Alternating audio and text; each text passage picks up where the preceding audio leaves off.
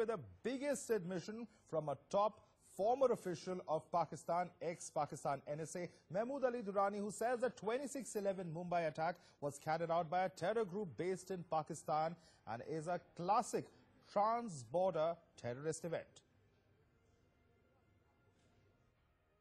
The terrorist attack in Mumbai, carried out by a terrorist group based in Pakistan on 26 November 2008, is a classic trans-border terrorist event.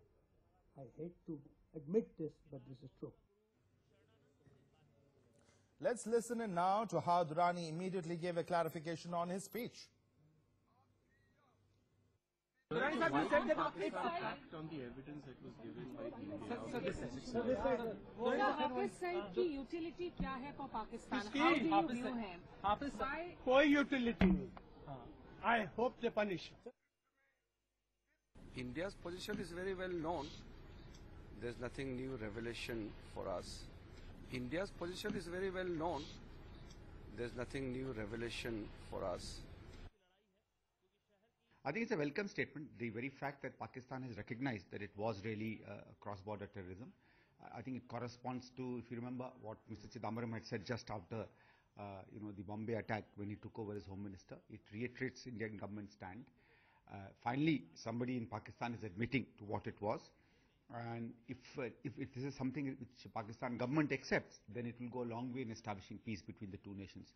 I would also now say that Hafiz Saeed should be sent to India for prosecution, because once you agreed that his hand is there, now then nothing remains in him being sent to India for being prosecuted here. Mr. Durrani's statement clearly shows and also proves that a criminal conspiracy for the terror attack of 26 November was hatched on the soil of the Pakistan.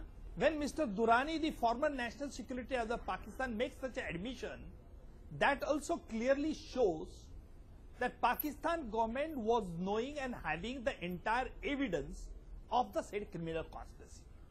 My now moot question is, why there is such a delay in prosecuting the perpetrators of terror attack on 26 November, since the trial is pending since 2008?